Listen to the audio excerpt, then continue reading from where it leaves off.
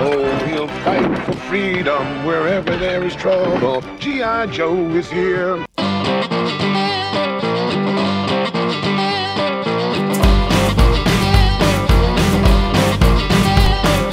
Yo, Joes! Time for another Real American Hero history lesson. On to the history of G.I. Joe 1984 edition. Let's go for it! With the success of the previous 2 years, the trend of all new molds for the figures continued, and even 20 figures were released. 7 Joes and 4 Cobras on card, 8 vehicle drivers, and another mail-away exclusive.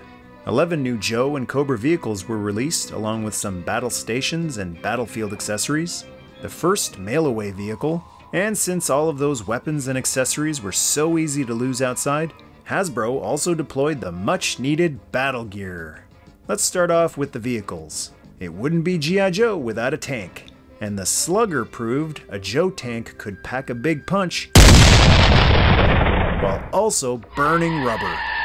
And since this cannon brought the lightning down on Cobra, it was only fitting that it was driven by the Joe codenamed Thunder. Yahoo! Music to my ears!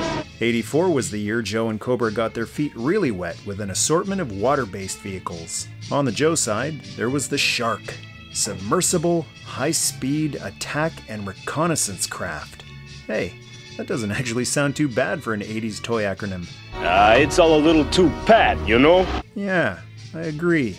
I'm actually suspicious as to why that acronym makes perfect sense. Leader Joe to Deep 6, are you in position? Deep 6 and Torpedo in position and ready to provide backup assistance. Anyways, in the cockpit was the rambunctious Deep 6. Yo, Joe, or words to that effect. The Shark was actually a 2-for-1. It was a submersible and also a flying fighter. And the other water-based Joe vehicle was also not just restricted to the water. It's the big boy, the Killer Whale. Warrior, hovering, assault, launching envoy. Yeah, that's more typical of 80s toy acronyms. Head for the whale! And the captain of this giant vessel was Cutter. Yo, Joe! This thing had an amazing number of play features. It had cannons, turret guns,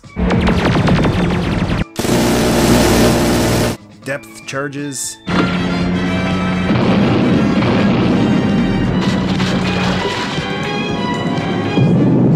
six missiles,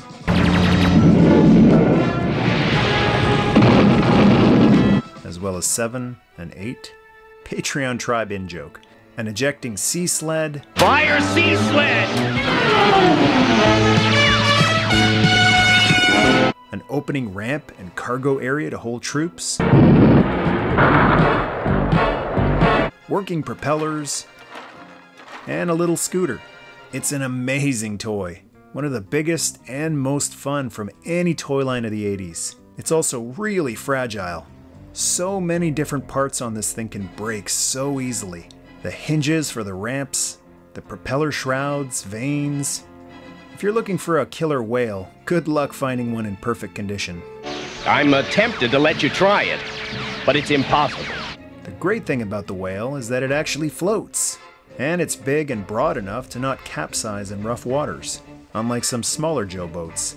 And like the Shark, it wasn't restricted to just the water. Since it was a hovercraft, the whale could travel on land as well. It's deceptively big. I never would have thought the Joe hovercraft was one of the biggest vehicles produced in the line, but I'm still amazed by the size of it to this day. It's so big that it still looks big next to the USS Flag. The whale ensures that the mission not only gets accomplished, Whale to Joe base! Mission accomplished with gusto. the gorgeous Sky Striker got some air support with the Skyhawk, the vertical takeoff and landing one-man fighter. Anniversary edition standing in for the vintage one here. A little air support for the lady, boys! Since not everyone could afford giant vehicles like the Sky Striker and Whale, it was nice to have lower price point vehicles like the Skyhawk and Shark to keep the air and sea defended from Cobra on a budget. The final new-ish Joe vehicle sold in stores for 1984 was the Vamp Mark II. Yo, Joe! It may appear to be just a recolor of the original Vamp, but I never saw this as a lazy repaint. Adding a missile rack and removable door and roof panels differentiated it enough from the original to warrant its existence for me. Plus it came with a recolor of Clutch, this time in tan fatigues, Well, I need to shave. which went along nicely with Tan Grunt from the year before. It would have been nice to see all of the original 82 Joes reissued in tan uniforms, but the trend stopped with Clutch. Now he tells me. Cobra got a great assortment of heavy metal in 84, starting with the Snake of the Sky, the Cobra Rattler. Cobra leader to G.I. Joe. Land your plane or face the consequences. Even though it was smaller than the Sky Striker, the Rattler and its pilot, Wild Weasel, had no problem keeping up as well as evading thanks to the pivoting VTOL engines. Wild Weasel to Cobra Commander. Mission accomplished. But not with gusto. You are testing my patience, G.I. Joe. Sorry, moving on. The Cobra's got some more air support with the Cobra Claw, one of the most affordable vehicles of 84.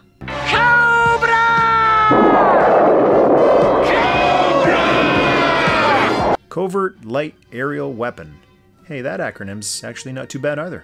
The Claw could either be piloted remotely, or you could remove the bomb in the middle and attach it to this slithering sneak's back and use it as a jetpack. We shall see how G.I. Joe likes the bite of a sneak's fangs. Cobra got a set of wheels with a stinger, which looked more like a lazy repaint of the Vamp 2 than the Vamp 2 looked of the Vamp 1. Same removable panels on the Stinger, but at least it had a new set of missiles in the back. And came with a driver. Since I don't have the vintage one, this is the anniversary edition standing in. The Stinger got some backup, literally, with the ASP, Assault System Pod. Not bad. It could either be towed or transformed into attack mode. And the rest of the Cobra vehicles took it to the Joes in the water. There was the Water Moccasin, Cobra's much smaller answer to the Whale hovercraft, with the Scholar piloting it, Copperhead. You all need more brains. Anniversary edition standing in for the vintage again. And there was the Chameleon Swamp Skier, with the Master of Disguise, Zartan. I don't know if anyone actually bought the Swamp Skier for the Swamp Skier. I always thought it was just a cool bonus for getting Zartan. Not only did Zartan have a mask you could use to disguise him, his skin turned blue with exposure to the sunlight. Sunlight. I hate sunlight. Or exposure to gung-ho's cooking. Sears received another exclusive. This time it was a 2-pack of the original Vamp, no driver this time, and Hal Laser, for those who missed out during the first 2 years, or wanted to add to the motor pool. The final vehicle for 84 was a mail-away exclusive, the Manta, Marine Assault Nautical Transport, air-driven. Yay. It was a surfboard with a sail, machine gun, and missile on it. The cool feature is that it could be disassembled and carried in a backpack once the Joe hit shore. 3 battle stations were released in 84. There was the Mountain Howitzer, which could be attached to the trailer hitch on Joe vehicles, the Bivouac, a tent with a rocket launcher, and the Watchtower, perfect for snipers, I meant night spotters, to keep an eye out for Cobra. And 3 battlefield accessories were released to give Joe more firepower in their fight for freedom. The Machine Gun Defense Unit, Rock and Roll's favorite hangout place, the Missile Defense Unit, and Short Fuse's favorite hideout, the Mortar Defense Unit. Hanging on the pegs weren't just the figures this year. Released on card with Bubble was the second set of battle gear. Extra weapons, helmets, and backpacks in case you lost your originals. And they were recolored versions, so you'd always remember the price of fun outside with G.I. Joe. This set also included stands, which finally allowed you to stand your Joes up securely. Just stand there. Not played with. Doing nothing. Kind of like how they are now that we're all grown up and don't play with our toys anymore.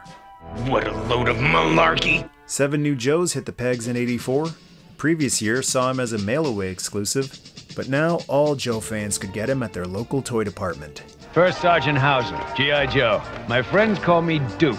Along with Optimus Prime and Cabbage Patch dolls, Duke was the first toy I vividly remember having a real tough time tracking down at a toy store. He just never seemed to be hanging on the pegs whenever I'd go. But one day, on my way to the Joe section, a store employee was putting out fresh Joes on the pegs right out of the case. And I remember frantically searching through the pegs for the Joe's new leader. There, at the very back of the highest peg I could reach at age 8, was Duke. You sure get a kick out of me! And I sure did. After I took every single figure off that peg to get to the last one in the back. Boy, figures are sure designed better these days. Duke holds a special place in my heart. He's cut from the same cloth as Optimus Prime, Lion-O, He-Man, and Luke Skywalker.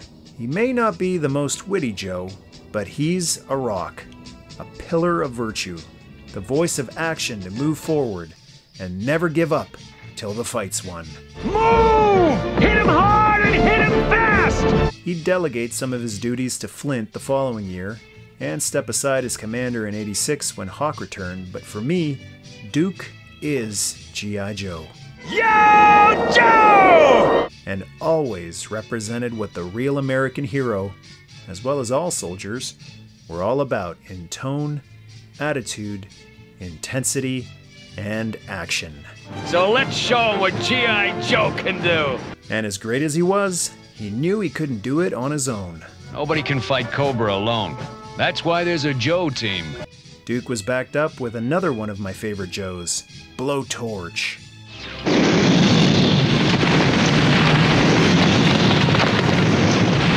While I wasn't a fan of the bright colors used in the 90s figures, I loved the original Blowtorch. He really stood out amid all the OD green and camo, and that's why it worked. He was the only one. It's a bit much when every figure has that type of bright color scheme, but it worked for Blowtorch, especially since he looked like a giant flame. It was pretty funny on the show though how he couldn't use his flamethrower directly on the Cobras.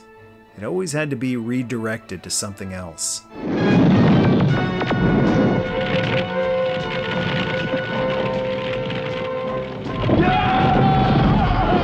Nobody gets shot or burned. Where's Rakundo? Deep in the jungle, Duke. Since Joe's had quickly become the outside toy for kids, it was natural to release a jungle trooper. Cutting a path to get us out of this jungle. Then there was Roadblock, the heavy machine gunner with Ma Deuce. Hey, man, I'm a gourmet. Right, move over, gung-ho. Roadblock could dish out the lead and the grub. My ribs are the greatest, and that's a fact. Joe beat Cobra, and that's where it's at. Whew. Are these history videos getting longer? Oh, relax. This can't go on for more than a couple weeks. Next up was a Joe who looked right at home in the Sky Striker. It's the Halo jumper, Ripcord. Yo, Joe! Halo, or Halo, stands for High Altitude, Low Opening. They're paratroopers who wait until the last possible second to pull their chute to avoid detection. Ripcord, what are you waiting for? Pop your chute! Not yet! Pull the cord, you maniac! It takes big brass guts to do that kind of thing on a regular basis. Wish me happy landings! May the road rise to meet you, Ripcord, just not too quickly. '84 was the first year Joe figures started coming with animal companions. Hey, cut that out! There was the canine handler, Mutt, with the adorable Mutt Junkyard. Mutt? Who you calling Mutt? I'm Mutt! That's what I said. Bullets and missiles weren't the only way to fight Cobra anymore. Now there were flames and teeth. Then there was Spirit, the tracker, along with the other first Joe animal, Freedom the Eagle. Spirit was the Joe's first foray into a character who was a little more mystical, honoring the real native American heroes of North America. He also had an attitude that would make Optimus Prime proud. In my mind, there is only the possible. Then there were the Cobras. Uh-oh, reinforcements. Starting with Spirit's arch nemesis on the Sunbow cartoon.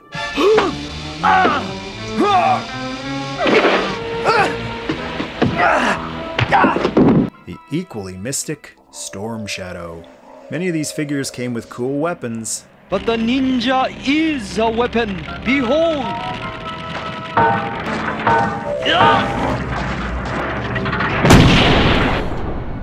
I enjoyed his rivalry with Spirit on the cartoon, but for me, the true Storm Shadow existed in Larry Hama's comics, where he was a clan brother of Snake Eyes, and eventually left Cobra to join G.I. Joe.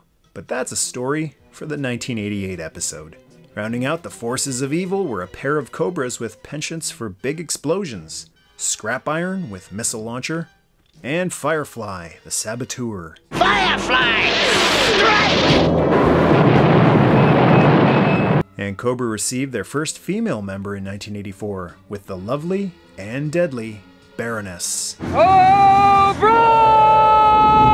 And another mail-away figure was offered in '84, which was the first figure I ever sent away for in the mail. Commander, your hood, put it on. This is my original hooded Cobra Commander, a repaint of the original Cobra Commander in darker blue with a soft plastic hood. I had never been able to track down the original Fang Face in stores, but Give me no buts! however, I was able to collect enough flag points to send away for this version. So much the better. Yeah, I actually prefer this version. Something about being able to see the whites of his eyes. It always came across as more intense on the show than the blank chrome dome. Plus, the navy uniform with gold accents made him look more distinguished. This figure was so special to me that when it came time to give away a bunch of my original Joes in the 90s to kids who could put them to better use than I could at the time, I looked at this one and thought, Ah, that will keep. Sure glad I did. And I'm sure glad you decided to check out the History of G.I. Joe 1984 edition. Oh, trying to improve your image, huh? What are you talking about? I always say thank you. Attitude of gratitude, Top. Thanks for watching. The response has been astounding. Glad you're all enjoying these as much as I am making them. Now what? Patreon reminder. If you'd like to support the channel and receive some awesome awards, join the Patreon tribe at patreon.com/MichaelMercy. How about a little friendly persuasion? Now, Roadblock, we're not going to force anyone to join. For those who want to, though, there are various levels or ranks depending on what you can contribute, and each one will get you more cool rewards. We must dwell on this. It's also a fun and respectful community. No trolling, no bickering, and nitpicking. Just people who love their hobby and are enjoying it alongside other fans. Just like we used to do way back when. They need something to spark them up!